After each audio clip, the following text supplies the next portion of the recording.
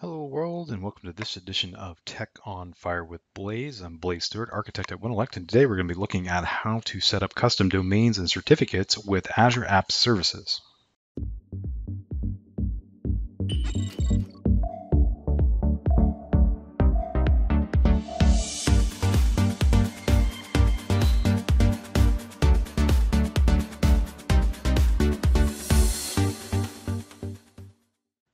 Today I'm going to show you how to set up a custom domain with SSL on an app service. This is a very simple demo to do. So the first thing I'm going to do is create a app service that uses a web app. So I'm going to deploy a website to this. So the first thing to do is just go ahead and set this up, and I'm going to set it up real quickly using the Azure portal. And I'm going to select some basic settings for this. And with that in mind, just take a lot of the defaults, because really to do this, you can do it with basically any of the settings that you would otherwise have. That is, it doesn't matter if it's Linux or Windows or premium or standard or even basic. They all allow for custom domains and SSLs. Now, some of the lower end tiers don't allow for things like SSL or custom domains, but anything that you would use in more of a production-oriented environment will allow you to have these custom domains and SSL certificates. So the first thing to do is get an app service up and running. And since I have this up and running, as soon as this comes back, I will show you how to do this using a domain that I register for dev purposes and a SSL that I have associated with it. Okay, now that my resource group has a web app and an app service deployed to it, I can go to this resource group and the app service that it has, and I can see that I have the app service here running. Now, to set up a custom domain, you can come down here to the settings blade, and you have here custom domain and SSL settings.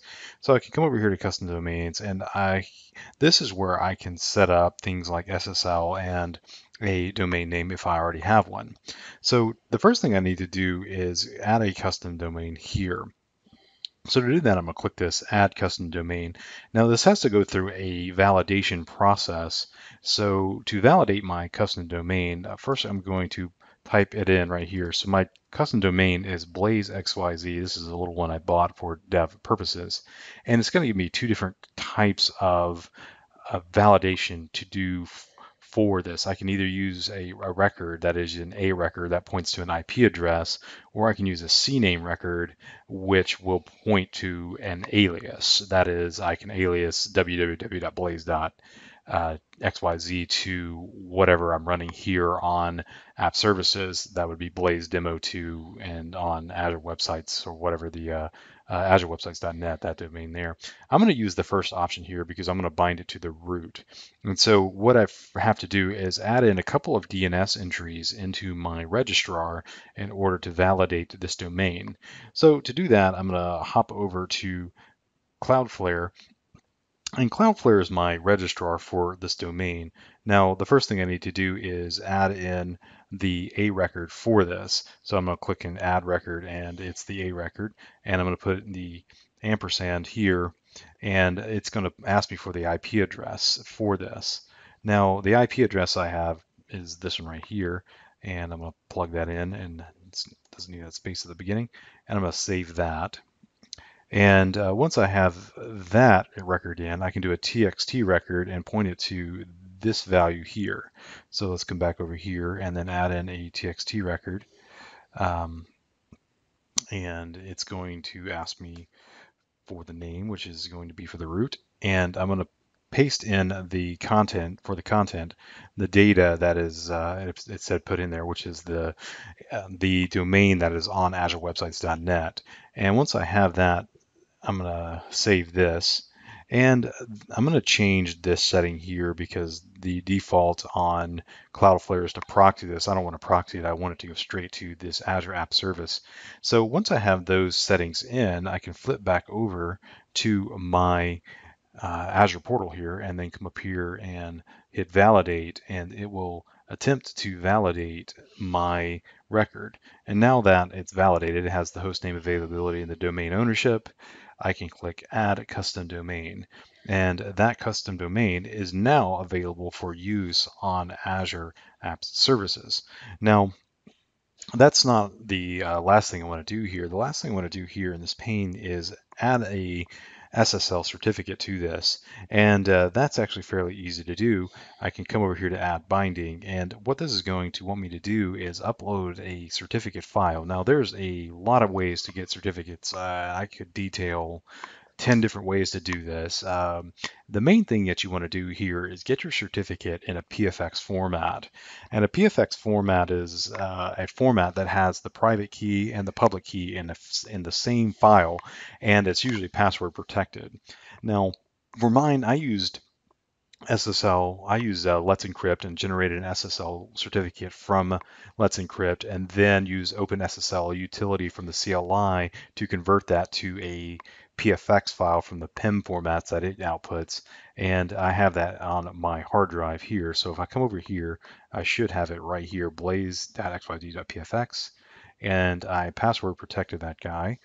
So we can decrypt the PFX file. And once I have that imported, it's going to say choose the thumbprint that I want to use and the TLS type.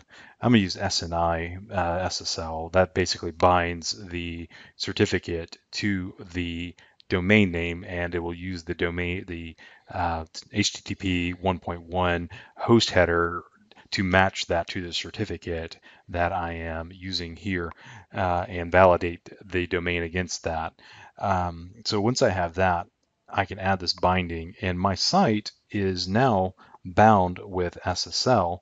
And once that comes back, it will tell me everything is good to go. Now, I can come over here to my overview, and it should show me the URL right here. Now, if I pull this up, it's going to go to a dev site. So I have currently running on this dev site nothing of particular importance other than the landing page, but to just show you that's not smoke and mirrors.